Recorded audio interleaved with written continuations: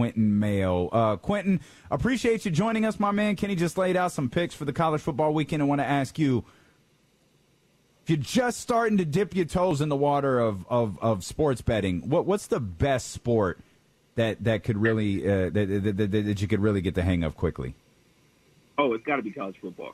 I think it's the clear-cut college football. Now, if you're not a huge college football fan and you want to maybe have a more consumable product, which is the NFL, more teams that you kind of know who the guys are, and you don't have to go watch, I don't know, Army versus Georgia State, which I'll be doing this weekend. Then the NFL is probably the place for you.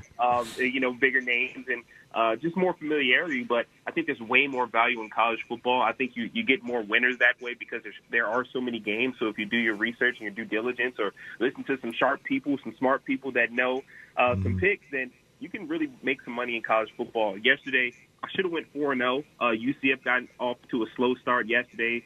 Coach Malzone and former Auburn head coach had to rally the boys at halftime, but I still went 3-1, walked away with a lot of big money, and then we're heading to the weekend, looking to make more money. So college football is where it's at. A lot of value, but if you want some more some easier guys to track, and you don't have to go to watch the game on ESPN, Ocho, or Disney Plus, then probably stay away from college football. Yeah. And shout out to Quinton because last week he confirmed what I was feeling with that Fresno State thing, and the Bulldogs came through, did what they had to do against UConn. So shout out to Quinton. But absolutely, man. We felt really good about that. That was over before it was started. Yes, indeed. But I agree with you though with which is easier to bet in my opinion. That's probably why I'm so excited about college football, because I feel like all of this is gambling, in the true literal sense, right? Like you're not gonna they build casinos off of people like myself, right? In Las Vegas. I get it. But in the NFL, it seems like there's a lot more randomness that happens in the NFL than it does in college football. Have you seen that to be true, or is it just kind of figment of my imagination? I want to say so. I think the part about college football that's maybe a little more random for me is kind of like the garbage time scores down the stretch, of games. I think that's what kind of throws college football through a loop for me. I mean, you could be sitting pretty all day. Like, let's say last night, Tennessee at one point, or Tennessee opened up as a 37-point favorite. I can't even remember who Tennessee played, actually. They played some scrub team, no offense. But they were a 37-point favorite, and they ended up, being really close. I think they won 38-6 last night. They played Bowling Green. And there's just something like that to where, they could go the entire game and be up, but, in the last, 10 minutes or so, they take their foot off the pass. Oh, my gosh, they take their foot off of the gas pedal. There we go. And a lot of people, I feel like there's a lot more backdoor coverage that way. Yeah. The NFL, those guys just seem a little more invested in terms of their principles and their foundation, their fundamentals. I think in college football, those guys are just a little younger, so they allow more big-time plays out the stretch. But in any event, both sports are still very, very hard to handicap. Anything can happen. Like you said, this is just an unpredictable game that we are playing. But I would probably lean college football in terms of a game that's just a little more unpredictable than the NFL.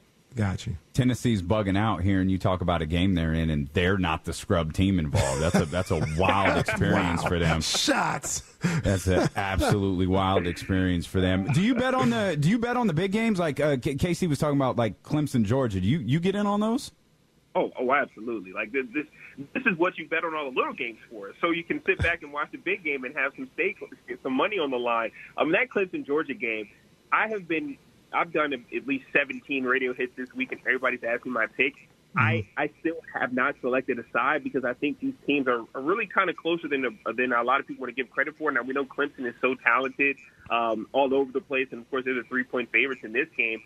But something is telling me that Georgia's going to come in here and muck this thing up. I mean, the play that I've already made in this game is on the under. I took the under 51.5 is the number that I got it at. Right now, I see it at BetMGM, 50.5, minus 110 value. But Clemson returned almost everybody on defense, and that defense ranked 15th in the nation with 327 yards allowed per game last year.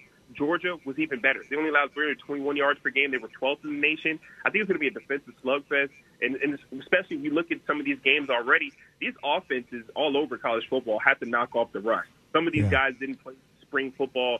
Some teams did. I mean, even if you take that into account. I mean, we saw Jacksonville State versus UAB, which, I was actually betting on that game. It's a little sad because that game was pretty much over before it started as well. But, Jacksonville State had a full spring schedule. They played a lot of games more recently than not, and they went out there and got just hammered. Like, it didn't even look like they hadn't played a game since 1978. So that's something that we have to do is kind of bring into account that these teams haven't played a lot of football, and also just your day-to-day preparation for a game because of COVID. So, I mean, sometimes you have to go to Zoom meetings. You can't work out with your entire team. Too many guys in the weight room. Where do you eat? Do you eat with the guys? Travel. All that is just so different now. Yeah. It's hard to handicap, and it just adds another wrinkle to the game. But I will say I'm probably going to lean Georgia at plus 130 value to win this game against Clemson. That's a little lean for me. I know everybody is on Clemson, but Georgia's offense has looked much better with Daniels late in the season last year. I think they returned even more production than Clemson on the offensive side of the ball, which is really what matters early in the year is how fast can your offense get going? And I think both defenses will be incredible. I'm going to have to go with Georgia here. I'm not going to take them on the money line. I mean, I'm going to take them on the money line, not to cover the spread, just plus 130 odds for them to win outright, and also I'm on the under. Hopefully, that is advantageous for my pockets this weekend. I like the under the more that you talk about it. You convinced me right here on the game. I went with Clemson. That was my number one pick. I went Clemson. Yeah. And I had them at 3.5, so I'm going with that. Let me get real quick a couple other ones that I had as well. I got North Carolina tonight at 5.5. I'm going with them. I'm going with Iowa -3 over Indiana. And then the one that I didn't pull the trigger on, but I want to hear what you guys think about this. Oklahoma 31.5, Spencer Rattler. I think they're just going to unload on Tulane tomorrow. Man, I like that Oklahoma pick a lot. Spencer Rattler is the real deal, man. And a lot of people, I mean, of course, he's getting respect in the Heisman odds. I mean, he's the favorite to win the Heisman this year. But, man, I really like that pick. Tulane, I mean, it's Tulane. I don't think we have to worry much about that. Tonight's game against Virginia Tech in North Carolina, I'm really on the fence about that because I kind of want to take Virginia Tech to cover 5.5. I don't know if I have a great read on it. The Hokies, I think they'll look a little more inspired. A little more inspired performance on defense this year. They gave 56 points back when these two teams faced off. Was that October 10th, I believe, in 2020. Sam Howell been remarkable against Virginia Tech in his short college career, though. I mean, in just 2 games versus the Hokies, 605 yards. 8 touchdowns, no interceptions. So if you are going to go North Carolina, then, I mean, that's a reason to do so. However, I think North Carolina, they're still retooling that offense, and Howell comes into this game with some question marks at the skill position. I mean, you could be a great quarterback, but if you don't have anybody to throw the ball to, that's going to be a little bit of a challenge, especially if the Hokies can get some sort of pass rush. And they have the defensive edge Virginia Tech does in this matchup. They're opening season in Blacksburg. I think it's going to be crazy to see some fans there. I mean, it's going to be a true ACC battle. Virginia Tech. Ooh. They cover 5.5. Not to win, but they cover 5.5. Okay. Yeah. I smell what you're cooking. Man. Q, we appreciate you, Brody. Thanks for joining us. We'll talk to you next week. Take care, Quinton. Thank you so much, fellas.